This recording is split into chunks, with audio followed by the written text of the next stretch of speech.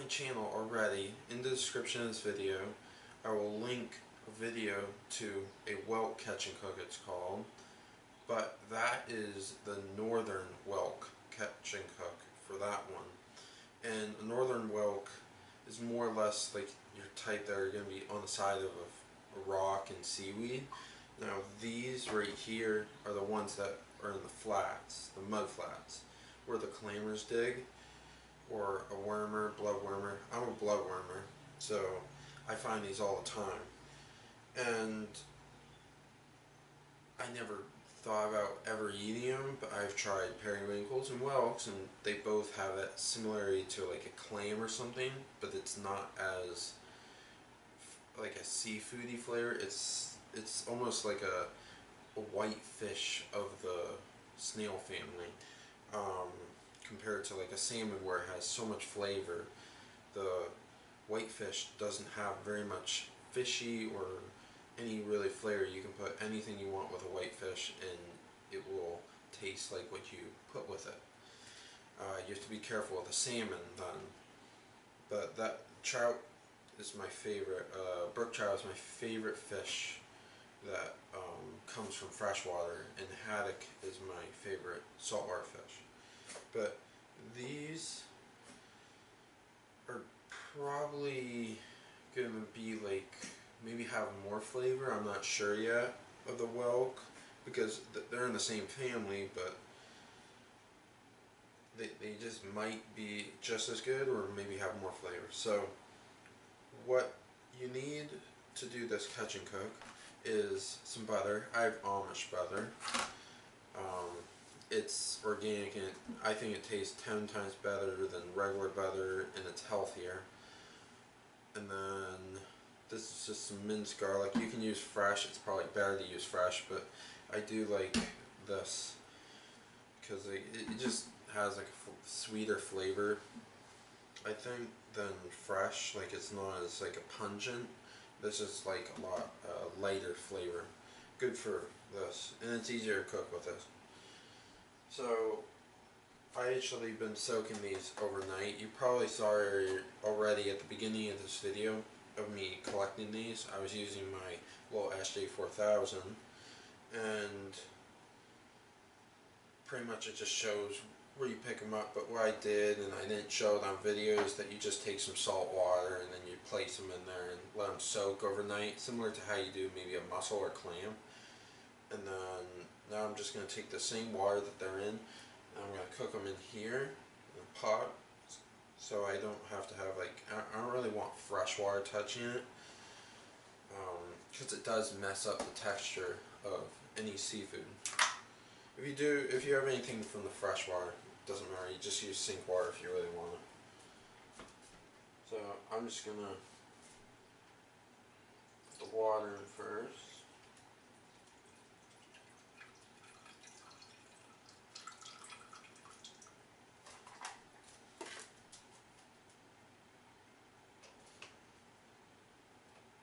Put it on high. Now I'm going to have that heat up, and once that heats up, I'll put those in. I'll be back. Alright guys, it's boiling. There we go. Shouldn't take too long.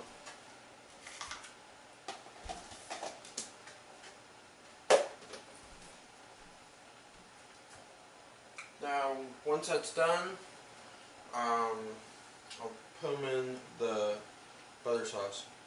Now, I'm just going to let that cook. What you need is the butter, garlic now.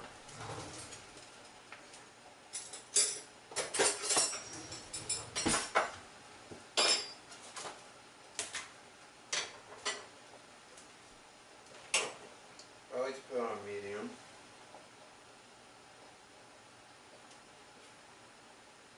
What?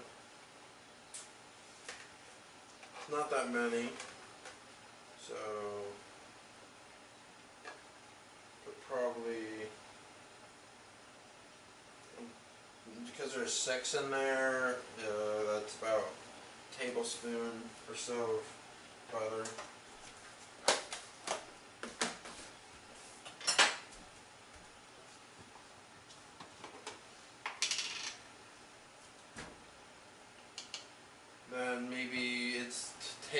usually is how much garlic. I'm going to put that much of this teaspoon of, half a teaspoon I mean, of the chunks and stuff, and then probably another half a teaspoon of the liquid.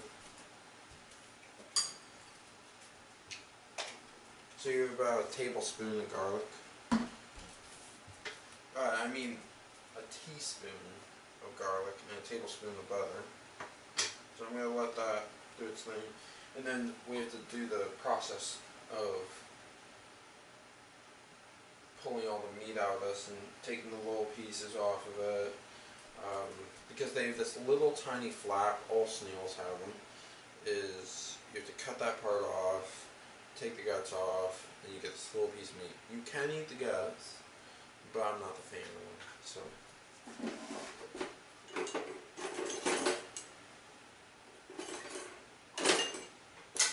You need a knife.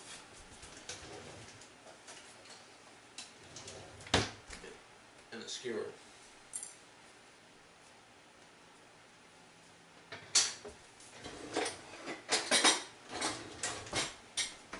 This.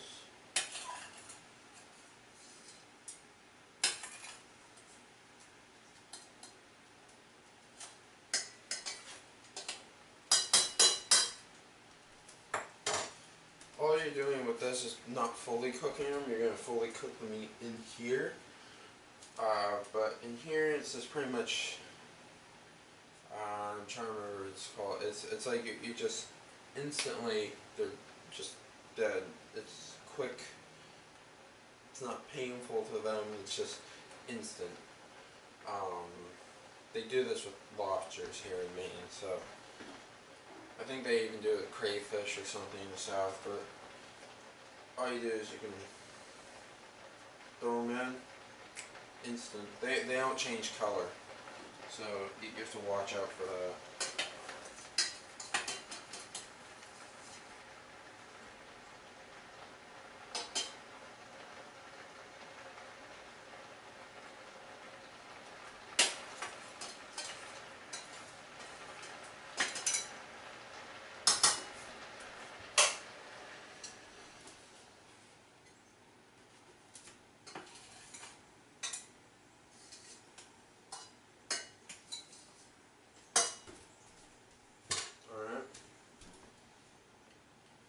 Those are done. So I'm going to let those cool. This is pretty much melted up. I'm going to pull this out of heat. Alright guys, now the next step after taking them off the heat is to break them open. So I have my hatchet. There you go. That's all I need to do. Now, I'm just going to do that with the rest of them, and I'll see you when I get back. Okay guys, now after hitting it with the hammer, you want to just slowly pick the meat out.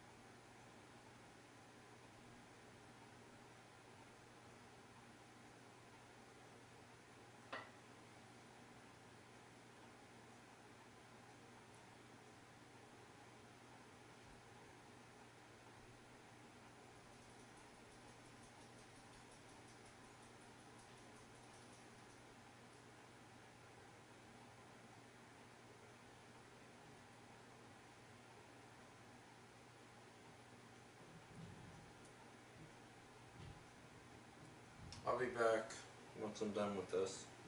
Okay guys, there's the meat.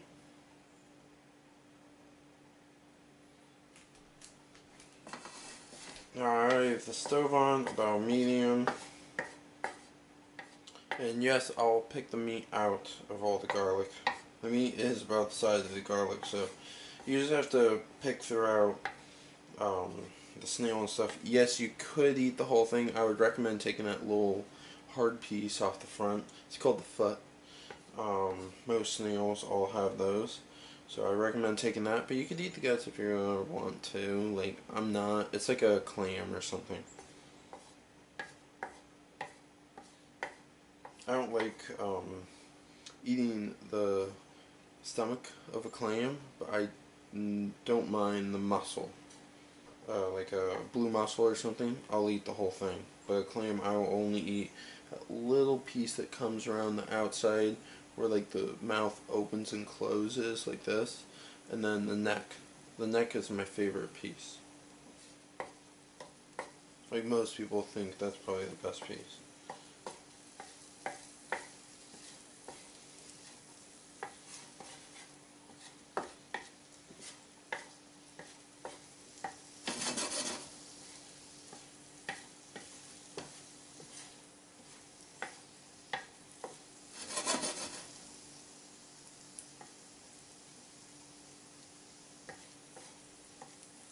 Alright, I think it's done.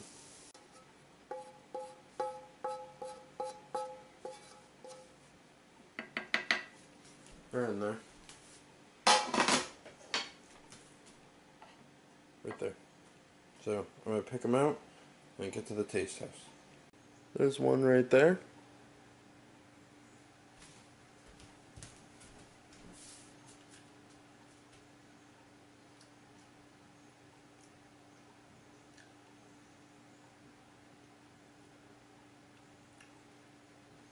A lot of work for that, but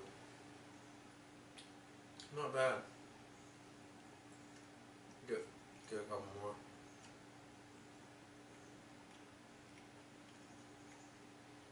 Tastes like just that really tough part on the neck of a clam. Just that top part. That's what they taste like. So snails and clams are pretty similar flavor. So like, if you want to try those, I would recommend the northern one versus the eastern, because they get like bigger, like that big. Actually, I think it was 4 inches in length. The northern whelk gets, but these are the mud ones. They only get like, I think, a half an inch or something. They really don't get very big. How big you saw it is how big they are. So